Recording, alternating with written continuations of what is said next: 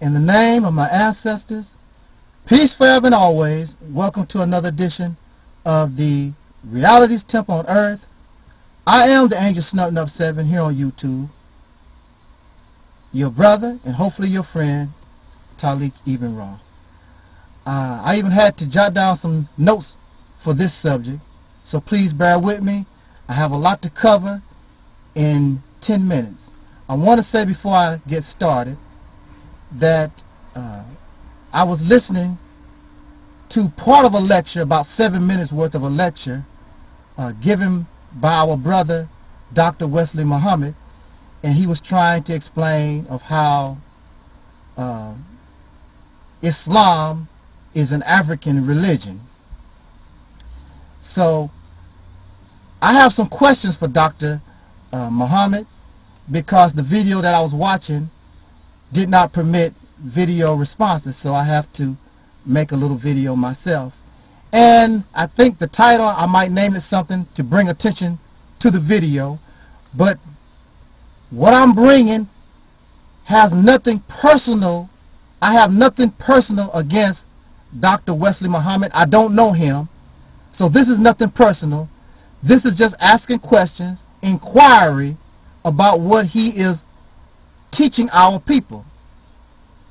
So we have the right to question. The Honorable Elijah Muhammad even taught us we have the right to question. We was taught to question Caucasian people. We should also have the right to question ourselves in anything that is brought before us. So let me try to cover this real quick. In his lecture, Brother Muhammad was saying that Prophet Muhammad, the one who inspired this book, Quran, he said that the Prophet had a dream, and in the dream, the Prophet saw black and white sheep, and the white sheep was taking over the black sheep. And he translated the dream of the sheep, meaning that these white or Caucasian Europeans would take over Islam and move his original followers, who were black or Africans, move them out the way and take over their identity. There may be some truth to that, but I have a question. If the white man is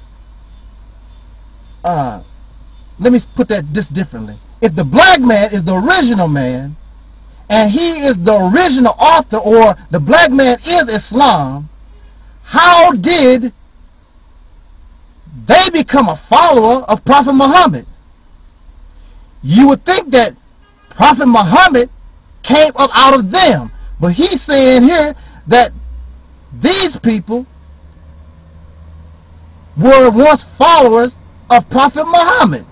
So how could they be the authors of Islam if in order for them to be Muslims they had to be first followers of Prophet Muhammad, who was a Caucasian person? That in itself, do y'all understand where I'm coming from with this? That in itself don't make sense to me. He goes on to say that Arabic or Arab means black, and he used the word Al or Arab equals dark people. Arab means dark people. My question that arises here is, why do black people during this period of time, if you're the author of Islam, and Islam is the natural religion of us, it's our nature, why would we care about black? Why would we care about color until the appearance? The only one that gave a care about color is Caucasian people. Why would we care about color? Everybody that we knew of was black, dark. Black folks didn't trip off color. The only one who began to trip off color was Caucasian people. So Al-Arab, that to me would have to be a name come up by Caucasian people, or somebody who was tripping off color of people or race. Why would we trip off the dark people? All of us was dark. That's all that we knew. That's a question. Prophet Muhammad should have came out of the black. If we are the original, if we are the African Muslims, we are the original people, we was first. Prophet Muhammad came after us. That don't make sense to me. There is no proof. I work with students who are taking history. So I'm not going by what I'm talking about, my own research, but I've asked students who are in school right now, are they taught about Prophet Muhammad in history class? They said no. Prophet Muhammad is somebody taught in religion. We don't even know. You prove to me Prophet Muhammad even exists. Did he ever exist to begin with? So yes, there is a taking of identity. The sheep, yeah, the white sheep did take the identity of the black. Maybe that was the purpose of creating this person called Prophet Muhammad. And y'all read this book, not by that was revealed by Allah to black people, but it was given to Caucasian people. So if this book was given to Caucasian people or white Arabs, what do you need it for? Not to say that there's no wisdom in here or intelligence, but if you don't read it, what do you really need it for? Let us talk about Nation of Islam teachings real quick. Master Farad Muhammad, of whom you call God, he was once a follower of Noble Drew Ali. You don't like to hear that, but he was. He was also, and I was taught when I was in the nation, he was also influenced by the Jehovah's Witnesses. These white guys that created the Jehovah's Witnesses. If this is God, why do God have to follow Noble Drew Ali? Why do this God have to be influenced? And if you look at Nation of Islam teachings, you will see the Jehovah's Witness influence. You will see the influence of Noble Drew Ali as well as Orthodox Islam influence. You'll see all that. But if this is God, God creates something out of nothing. But this did not come out of, this was not created out of nothing. You see the influences. And Sarah Sudan Seti, my brother, when he came to St. Louis, showed where these things come from. Even the flag, it's the Turkish flag turned backwards. It all came from somewhere that already existed. God don't need something that already existed. He creates something out of nothing.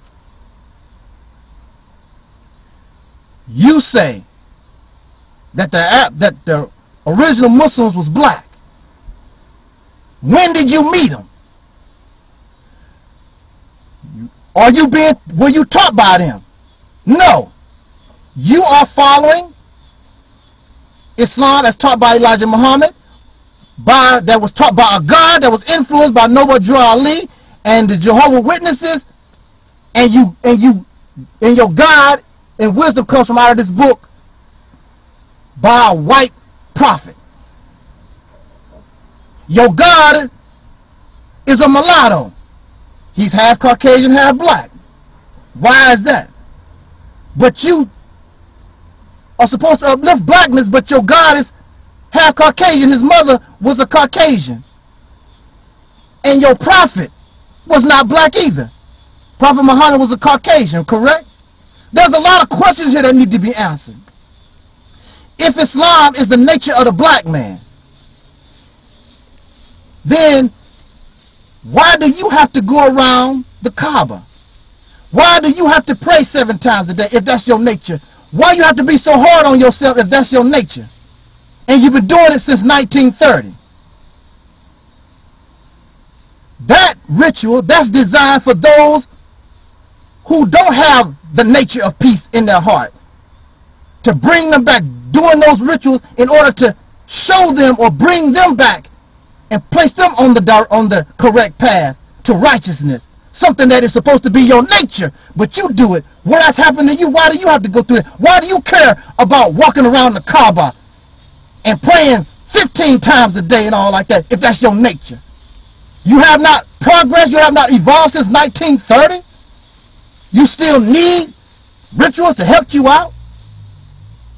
And if Islam is peace, then you show me evidence at any time in history, not your imagination, what you think. You show me with evidence any time in history of man, black people, any time that we had any kind of peace. And above all, when you practice Islam, you are asked to believe. And if everything that you're saying is so great, you got so much confidence, then why you don't know? Why you got to believe in it? Why you don't know? If you know, you don't have to believe. Y'all, let the religion slide. Let it go. It's keeping us divided. Debating day in and out. We got greater work to do. Come, bring it to me, Brother Wesley. Bring it.